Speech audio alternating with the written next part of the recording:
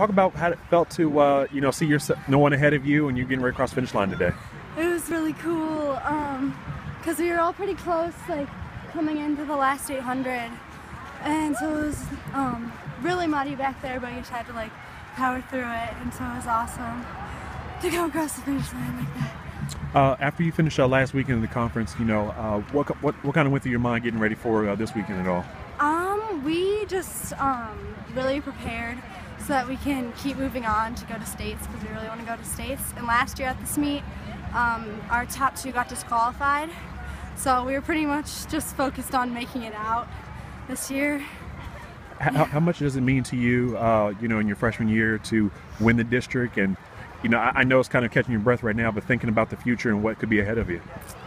It's really cool. I didn't really expect any of this, but I want to keep running all throughout high school, and I want to make it to states this year and years on. I don't know if you know your unofficial time that came when you came in or not. I think I was like 2015, around that. Are you under or above your personal at all? Like 2 minutes slower. Okay. It was really muddy. Okay. And so I'm assuming, hopefully under better weather conditions in Boardman, hopefully you do a little better. Yeah, hopefully. That'd be awesome.